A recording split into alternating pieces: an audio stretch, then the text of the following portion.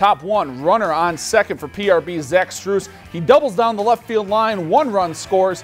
Tigers take the early 1-0 lead. Next batter, Joe Davidson, singles up the middle. Struess trots home from third to score.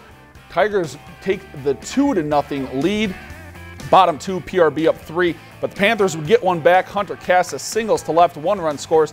CLB pulls within 2, but then top 3, PRB up 6-1 now. Tommy Bordeaux drives home 2 with the single to the opposite field. Tigers go up 8-1. They'd go on to win in 5 innings by a final of 12-2. If you've enjoyed this segment of Lakeland News, please consider making a tax-deductible contribution to Lakeland Public Television.